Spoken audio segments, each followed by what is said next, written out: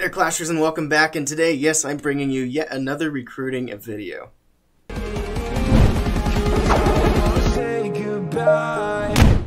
So yes, the other day I brought you guys a video about WHF recruiting. We are still recruiting over there, and the link for that Discord is down below if you want to know more about that. Check out my other video for WHF recruiting. I got a little more information in there.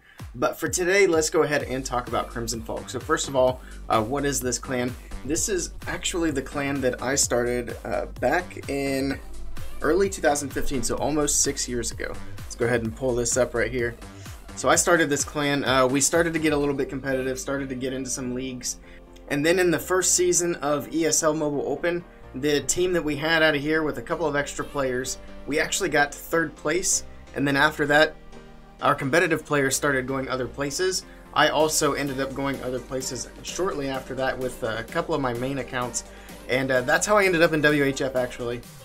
But I do still keep some accounts here. So things in this clan, they're a bit more laid back than they would be in WHF. They are still somewhat competitive over here, and they do use Discord for communications, but of course it's two different categories of players. If you're going to be competitive, playing in leagues, all that high level stuff, WHF's definitely a place to be.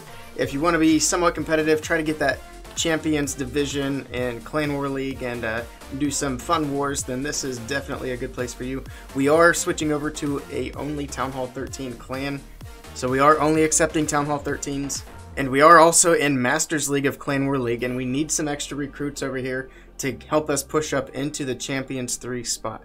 So if you guys are looking for a clan to go and make that kind of push, then definitely come check us out. We do ask that people apply through Discord if at all possible. You can apply in-game, but we're not going to be able to take you in the Clan War League if you're not in the Discord. Alright, with all that being said, we're actually going to take a look at some of the attack replays I've recorded from this last Clan War League. So let's go ahead and jump into some of those replays. Alright, so we are going to start things off here with a hit from Chaos, coming in with Queen Charge Hog Riders. So starting off the Queen at the enemy RC here, Headhunter to help out. Early rage on the Queen there, and the Queen's going to be pushing down this lane towards the Clan Castle. So the CC's actually lured out. And it looks like he's got some witches there with the ice golem. So a poison spell is going to help make quick work of those witches. And then the Queen can get through that ice golem fairly quickly as well. So he's got it funneled out. The Queen, as soon as she takes down these CC troops, she can continue on down the middle of this little lane here. In the meantime, he's got the King in at the top side with the siege barracks. Going to get that area funneled out, and then the hogs are going to come down the middle of the base.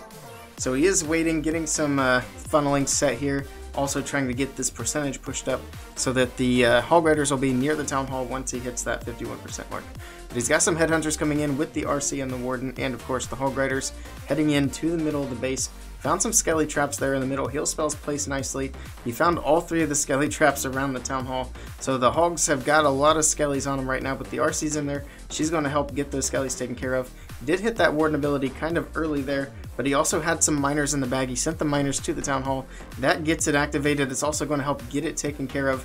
Another heal on the Hogs. Since they're in the Warden ability, the Town Hall Blast won't be enough to take them completely down, so the heal's going to make sure they stay nice and healthy. So he's got quite a few Hogs left, still has some miners left. They're going to work through the last of these defenses. The Queen just now went down in the middle of the base. He is going to get a healer swap off of that though, so not really a huge loss here. Still has that RC ability and not a whole lot left of the base. And this will be a triple here for Crimson Fog.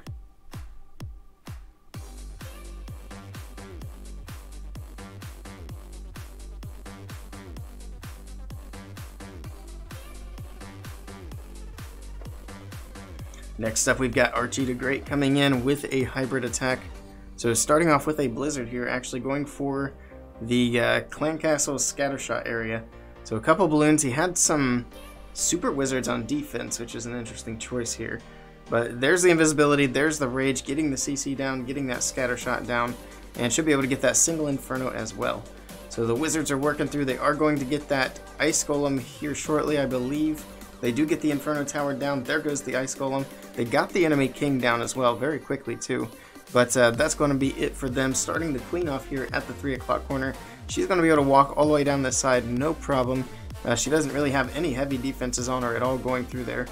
We are going to see the King coming in down here at the bottom as well, and then basically just shooting the hybrid in behind the king and the queen, and then partially into the town hall as well.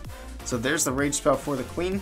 We are going to speed up this entry just a little bit because he is being patient with the queen, making sure the pathing's set.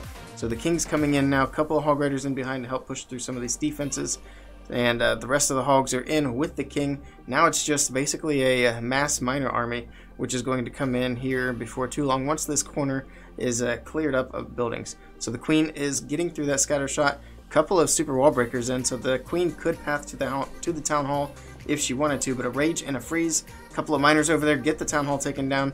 Now it's just a matter of basically just pushing around the rest of the outside of this base.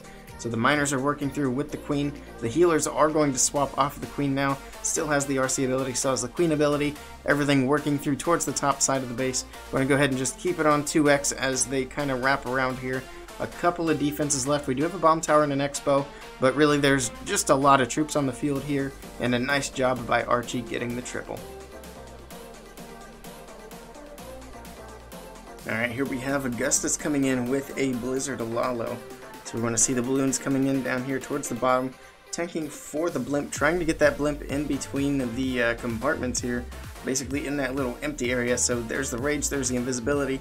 Blimp drops, and we're going to be able to get the town hall here, as well as the scatter shot, and I can't remember if they get that multi-inferno or not. But there's the town hall, it is gone. The wizards are going to step up, finish off that scatter shot. Let's see what else they can reach. I think that's going to be about it for those guys. So still pretty good value. They did trigger the tornado trap at the last second there as well, so the tornado's out of the way. RC is going to come in, finish up that south compartment, and then the king and queen are going to come in and work on these ice golems. So the poison was used there, get a little bit of damage on those ice golems, but of course they're going to continue on. We've actually got the Lalo coming in now from the bottom right side, king and queen coming in at 3 o'clock. They're going to be able to go in and get that enemy RC taken care of, freezing up the queen and the multi there. Warden ability used. Headhunters are in for that queen. She goes down. So now we've got another Ice Hound flying over the top. That Scattershot is distracted there, and the Scattershot goes down. Eagle should be going down next. King's going to pop his ability, finish off those Ice Hounds. The Warden actually sticks back here with the King, it looks like. But the Lalo is still moving around on the top side. The only real threats for the Lalo at this point are the Wizard Towers and that Multi-Inferno. Freezing up that multi, still has one more freeze in the bag for these troops. There's a haste as well, hasting into that multi, getting it taken down. And we've got one more wizard and a couple of Teslas on the back end, but not a whole lot here to deal with. Queen's still working around the top side. Got a baby dragon up there to help out. Some of these ice pups as well are going to help out on cleanup anyway. And then everything's going to start coming together down here towards the back side of the base. King's still working through, breaking through walls, trying to catch up. A whole army of barbarians down here with the Warden. Going to work through some of these trash buildings and then work through some of these Teslas as well. We're going to speed up the cleanup, and Augustus able to pick up a nice triple.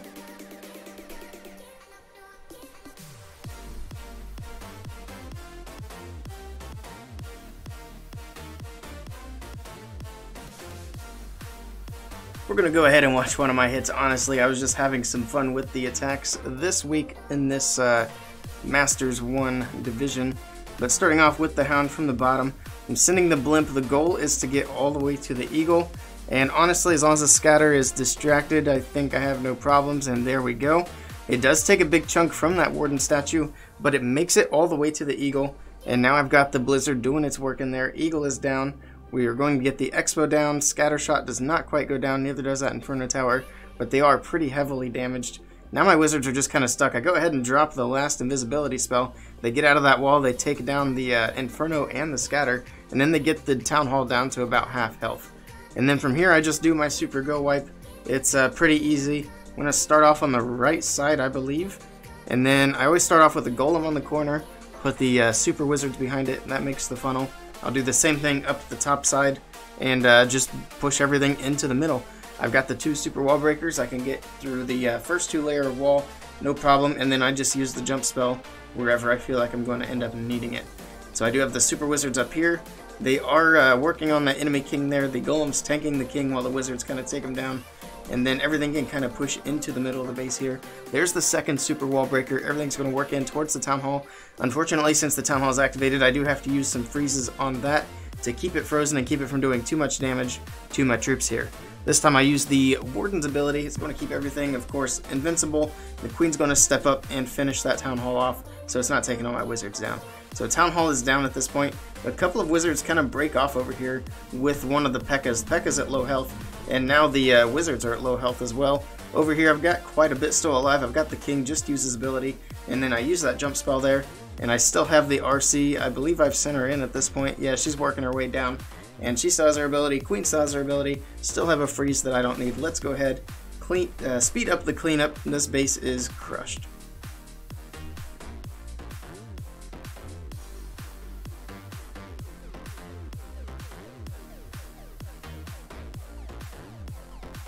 Alright, this is going to be the last replay for this video, and there's actually a hole in this base, so Babe Lincoln's going to be coming in with a Super Wizard Bomb, but without using a Siege Machine. So there's the Rage, there's the Invisibility, there are the Wizards, of course the 2 Barbarians in beforehand to check for any traps there. Another Invisibility down, we've got the Eagle down, we should get the Scatter Shot as well, not quite, but almost getting that Scatter Shot down. We do get this Inferno Tower down with the air defense, so a good little chunk of the base down because of that hole in the base over here by the Eagle. And now the rest of the army is going to come in. He's going to start the Queen over here at the 9 o'clock corner. I believe he starts the King and the Siege Barracks down here at 6, and then just basically hybrid in between those 2 spots. So the Queen is working on the Hound out of the CC. Poison's down to help with the pups, so they should go down pretty quickly. The King is in, Siege Barracks is in, and they're going to start getting that other side of the funnel set. So the Queen's done with the Lava Hound. She's going to step up shortly and fight the enemy Queen. She's also taking those hits from the Warden statue. Nice balloon there, catches a Seeking Air Mine. The King is finished up with the enemy King with the help of a Headhunter. He'll pop his ability soon.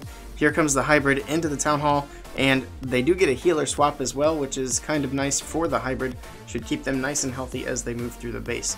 So the Town Hall is activated, there's the Warden's ability, and then everything's going to start heading in towards these 2 scatter shots and these expos.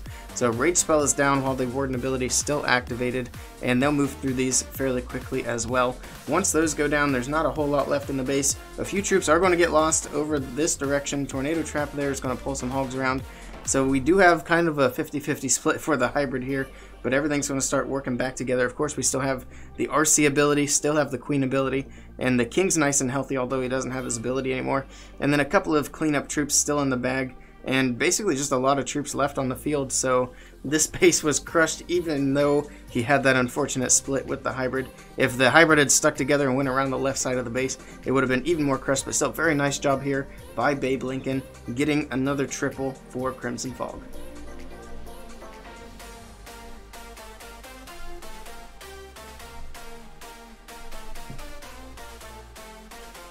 But yeah, that's going to be a wrap for this video. Again, any Town Hall 13s out there thinking about looking for a new clan, feel free to check us out. We do have a very nice friendly environment here. We do want to do some slightly competitive things over here. We do want to take Clan War League more seriously and make that push to Champions League, hopefully next season, especially if you guys join us and help us out. But that's going to be a wrap for this video.